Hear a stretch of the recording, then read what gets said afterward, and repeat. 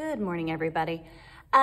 This is Mrs. Marple, and we've been working on our map skills lately. We've been working on a map project. And so I wanted to this morning just kind of show you a little bit closer up what we're going to be doing.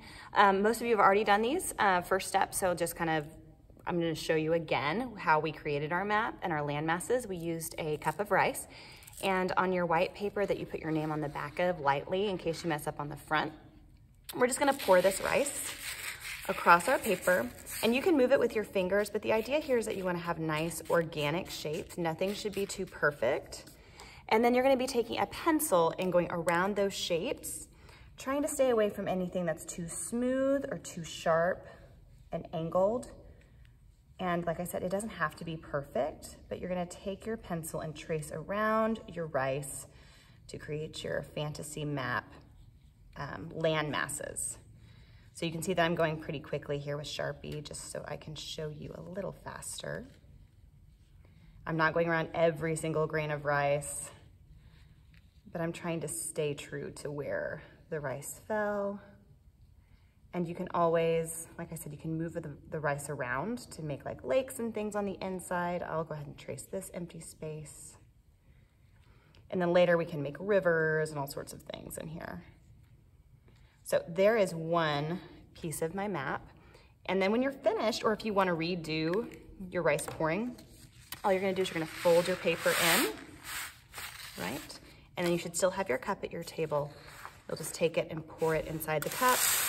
We also have the placemat down so that if rice spills, hopefully it'll spill on the placemat. Here's your rice, and when you're done, you'll have your landmass. And then I've got one over here that's pretty well finished on the project paper here. So you can tell that this one took a little bit more time. I wanted to make sure that it was spread out across a good portion of my paper. And you can see I've already started my compass rose. That is required on this project.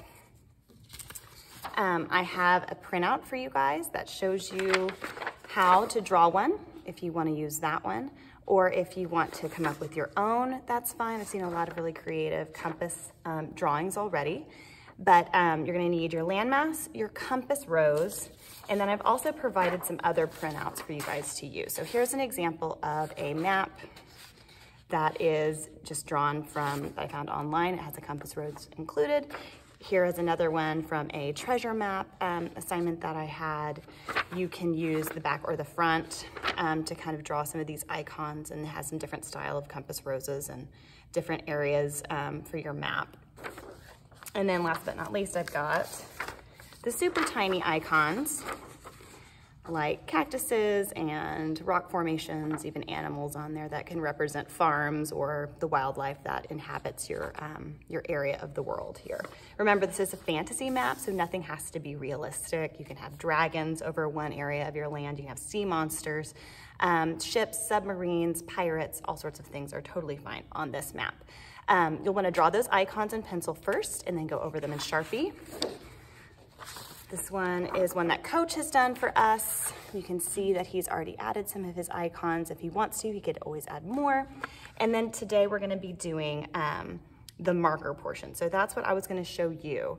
The first step of this is going to be to pick out a brown. So I have just the regular Crayola brown, but I also have all the skin tone colored brown markers that you're welcome to try on your paper, because you may want to have a lighter brown or a darker brown. I can kind of show you on this right here, just how different they are.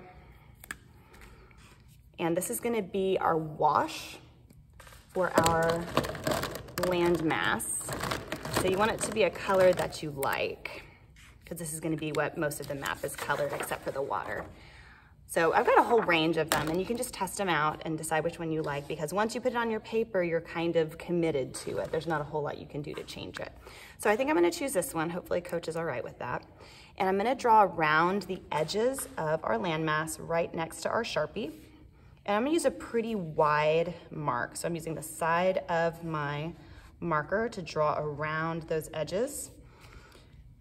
And obviously if you've got a super detailed coastline where there's lots of little edges, you'll want to use the tip and not the side of your marker. But you can see how I'm just going around the edges. I'll also go around any of the edges of bodies of water, or if you have boundaries marked on your map, you can go over those because it will help us create that nice contrast that we're going to be looking for. We want to have more than just the edges of our map nice and dark, because as we put water on this, we'll find that it's going to get thinner and thinner as we go inland on our land masses here. You can go over those hills. But if you want to leave just the outside edges with this marker, that's fine too. I'm just going to kind of go around the mountains and things here. And it's going to be a really light wash, so we're going to be able to color over this with our colored pencil. And it shouldn't be a problem at all. And then you'll need to go over all your little islands.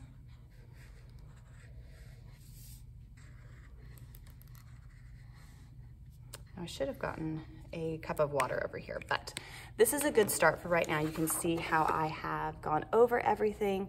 And what we're gonna do is we're gonna use a paintbrush, and we're going to brush right over the top of this marker, and we're gonna work our way in so that it ends up looking a little bit like this. So you can see that the areas that are the darkest are closest to the edge of the water, and then as I move in, it gets really washed out. That's what we want. We want to have that really faded look. I also did it on my Compass Rose, which is optional. You don't have to do that. Some of you may want it to look metallic or something else, which is fine. And then after this dries, we'll do the liquid watercolor water for the background for everything else. And then after that's dry, we're gonna start going over it with colored pencil. You can kind of see the details here. So there's a lot of different steps to this, but the first thing we gotta do is get our map drawn like this, and then the icons, followed by the marker on the outside edge, and then we'll start to do our wash. All right, let's get started.